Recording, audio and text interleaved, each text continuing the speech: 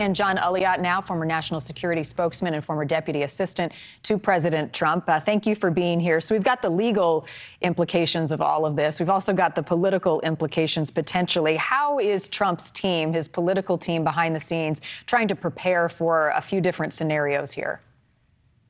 Well, first of all, Marni, it's great to be with you again. But the fact of this matter is that it's really a Rorschach test when you look at it. You have people who are on the one side who really dislike the former president, and you have those who really support the former president, and they really view the facts in this case differently. The problem here is that we're kind of going into the area of banana republic here. This has never happened before for a former president to be indicted, arrested, and brought in. And this has just never happened before. This happens in places like Brazil. It happens in really banana republic countries down in South America over the years, but it has never happened in the greatest democracy in the country. And so when you're talking about a dispute of facts, which is what this is at the bottom line, and then you're talking about taking the unprecedented step of really destabilizing our political order by doing so over what the equivalent of a traffic ticket would be, compared with all the homicides and everything else that's happening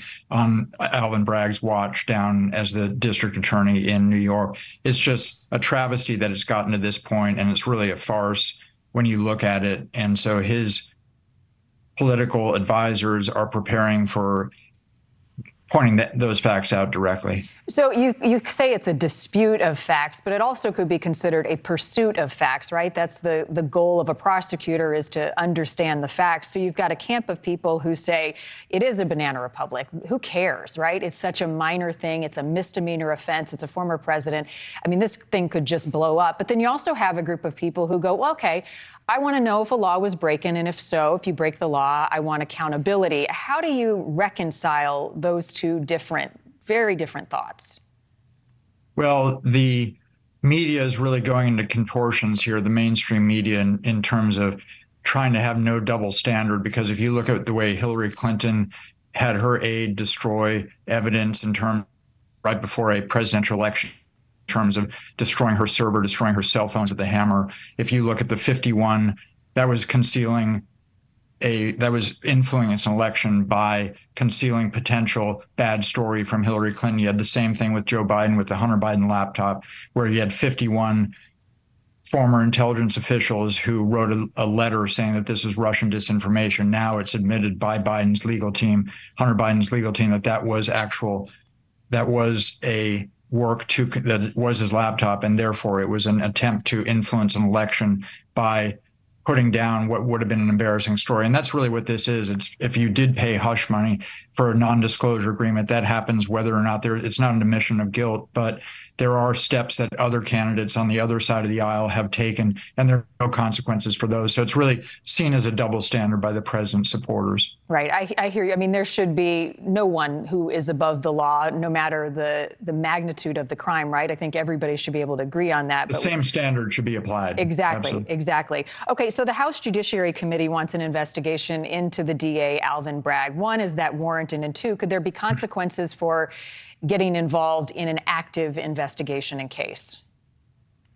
Well, look, they want to find the facts, and specifically where the ambit of authority from the Congress comes in is to investigate whether there were federal funds used to prosecute the president in this particular case. Because if that's collusion between the federal government and a supposedly independent district attorney here, that's something that needs to come to light. But one other thing is that just happened yesterday and is very underreported by the media, is that Michael Cohen, the accuser here, the one who is providing testimony saying that this was hush money, his lawyer, a guy named Bob Costello, testified for something like 6 hours yesterday in front of the grand jury and said, under a ability to waive the attorney-client privilege that Michael Cohen provided him, he said that the facts were just absolutely not true. And so Bob Costello, that evidence is the first time the grand jury's heard that. So look, you can indict a ham sandwich, is what they said from a grand jury, and especially in Manhattan, where 80% of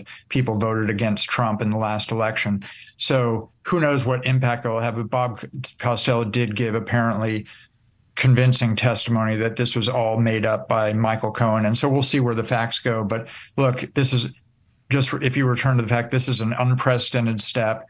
And so to do this for a former president when you didn't do it for a sitting president in the case of Joe Biden with similar facts about obstructing evidence, and same thing with Hillary Clinton. This is just going into weaponizing a system of justice that really should be not going to this level. All right, we're going to have to leave it there. John Ullyot, former national security spokesman, former deputy assistant to President Trump. Appreciate your time this morning. Thank you, Marni. Appreciate it. Thank you for watching. Go to newsnationnow.com to find NewsNation on your television provider. And don't forget to click the red subscribe button below to get more of NewsNation's fact-driven, unbiased coverage.